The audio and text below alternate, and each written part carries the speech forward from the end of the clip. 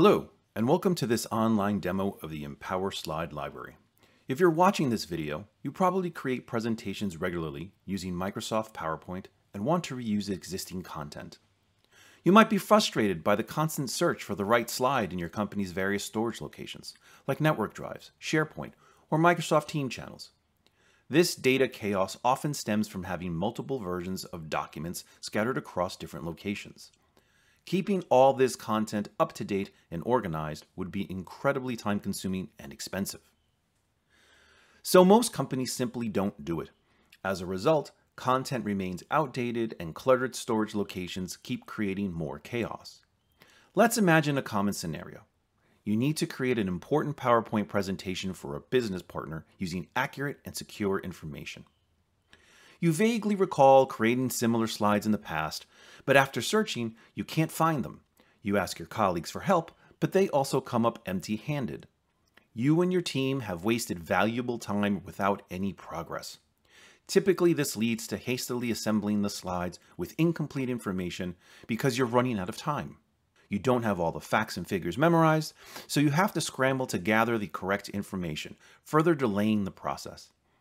This is especially stressful if you're not an expert on the topic. Finally, after rebuilding the slides, you finish the presentation hoping your business partner understands the delay. But even if you do manage to find the slides, there's no guarantee that they are up to date. Saying "I found it" doesn't mean the information is still accurate. We often feel relieved to have saved time, only to realize the content isn't reliable. Even if you are an expert, producing quality work means verifying the information found in those slides with reliable sources. This process is often time-consuming, especially in a corporate environment. It's a paradox. Whether we find content or not, we still need to verify it. Document chaos and relying on potentially outdated content should both be avoided. In the end, users often end up reinventing the wheel, either reconstructing missing slides or updating old slides with new information. Both scenarios waste significant time for the user and their colleagues until they finally obtain results with verified information. The solution to this challenge is ensuring users can always find current content directly. Here's a starting point: a library prominently displayed in the PowerPoint ribbon, accessible to all users. It's so intuitive that every user can understand it immediately. If you've used the Windows Explorer interface, you'll be familiar with the basic principles. The folder structure on the left contains folders and subfolders, while the content is organized thematically by department, language, or other criteria. Clicking on a folder displays its contents in the middle window. Here you see the PowerPoint slides. Unlike storing them on a network drive or SharePoint, the library clearly indicates whether it's an entire presentation or just an individual slide. Presentations are marked with this icon. Another advantage compared to the files on a drive or SharePoint is the ability to preview individual slides within the presentation. You no longer need to open the entire file in a new tab or download it just to see what's inside. Individual slides are marked with this icon, so there's no confusion between presentations and slides. Users always know whether they're navigating within a presentation or browsing individual slides. If the text on the slides is too small to read, you can use the preview feature to enlarge it, with multiple zoom levels available up to full screen. Now you can decide whether to open the entire presentation for direct use or perhaps enrich it with additional content. If you choose to open it, the presentation opens in a new PowerPoint instance. More commonly, you might only want to use a few slides from a presentation. A double click on a slide adds it to your current presentation, ready for immediate use. For those wondering if all files need to be stored in the library or if they can come from SharePoint Online or Microsoft Teams, the answer is yes. Many companies already have repositories on these platforms, but they are often difficult to navigate, leading to the situations described earlier. Users require easy access to this content. Here's my connected SharePoint, accessible through the library.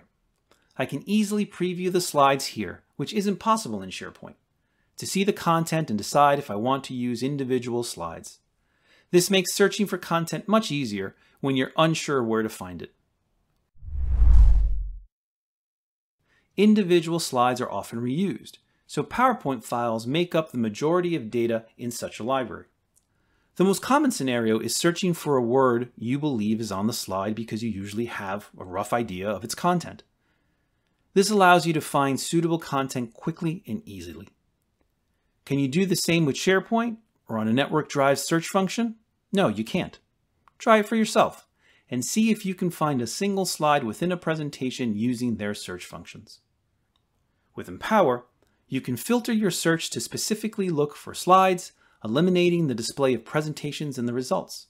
This streamlines the process and ensures you're searching at the right level. But that's not all. In this example, we want to create a German presentation, so we need to filter out the English content. You don't even need to manually select the language of a document when saving it. Empower Content Enablement automatically detects the language and assigns a corresponding flag, so you can easily see the language of each document or presentation in the filter list. Now you have a choice. Either the desired document is right in front of you and you insert it into your presentation, or you're unsure which one is right. In that case, you have several options. You can zoom in again to double check, or you can sort the document by creation date to quickly find the newest one. Once you've found the right content, simply add it to your existing document and you're done. You can also access the slide library through a browser, where all PowerPoint slides and presentations are available. You can search and access everything just like in the desktop application to quickly find the assets you need. The Office mobile apps also allow you to open and edit PowerPoint presentations on a tablet or mobile device. Saving files in the library is simple. Open a document, such as a company presentation, Word proposal, or any other file. Then click on Save As via the Library Split button and choose the appropriate storage location, just like Windows. The files are uploaded to the library and become available to everyone. Imagine these files have been in the library for a few weeks or months, being used by various users. Now it's time for an update because employee numbers or needs have changed. In this situation, several problems usually arise. How many versions of the facts and figures slide exist in the system? Where are they located? How can we ensure that all versions are updated, including those not under our control? Some might be stored on personal computers or inaccessible locations. How do we notify everyone about these updates and prevent them from using outdated versions? Let's handle this professionally and let the software do its job. Let's navigate to the slides location in the library. You'll see a red symbol here, indicating that this is the original slide. This original slide can have linked copies within the Empower library, and these linked copies automatically reflect any changes made to the original. Right-clicking on the original slide allows us to check when it was last updated. There's a version history that tracks all previous versions of the slide, showing you who made changes and when. If I want a visual comparison of old and new versions, the software provides that too. With highlighting, I can see exactly what's new in the current version compared to the previous ones. Now that we've identified the versions we have and the changes made, we naturally want to know how many variants or linked copies of this slide exist in the Empower library. We can check this by looking at the Update Connections. Here, you can see the original slide, its linked copies, their location, and whether they are on the same level. With one click, all outdated versions can be synced with the original, ensuring that all content in the library is accurate and up to date. This provides full transparency and maximum efficiency, so users can trust that the library content is always current. So how do we prevent outdated content from spreading across storage locations like Drives, Teams, or SharePoint? When you open a document with outdated content originally from the Empower library, you'll receive an update notification. This message tells you that the document's content is outdated compared to the original in the Empower library. Each document from the library gets an ID, allowing Empower to recognize it, such as a slide. The software then checks if the slide's modification date in PowerPoint is older than the library's version. If the library's version is newer, the PowerPoint slides are outdated and need updating. In the update notification, the new version from the library is offered. Users can compare the old and new versions, just like with version history, to see all the changes before deciding whether to accept the update. Sometimes, users might not want to accept an update, such as when old documents contain charts that they do not want to change. However, generally, users will appreciate clicking OK to automatically replace old slides with new versions from the library, staying up to date within seconds and continuing their work seamlessly. Using outdated documents doesn't help a company increase revenues, enhance its image, or build trust with business partners. This challenge can be solved by enabling users to create professional, complex documents quickly and easily. Users should never have to choose between document quality and their own efficiency. Users simply fill out a form in a form wizard, which operates similarly to an installation wizard when installing software on a PC. This wizard is individually configured for each document, guiding users through all options and contingencies when creating complex documents. Let's open the library and look at a presentation template that's automated. For this video, we have chosen to create a classic company presentation which everyone can easily relate to. If we were to click on the presentation, the automation would start directly with the wizard, but we'll hold off on that for a moment to explain the structure of an automated template for better understanding. Let's start by right-clicking on this presentation and look at the so-called automation template.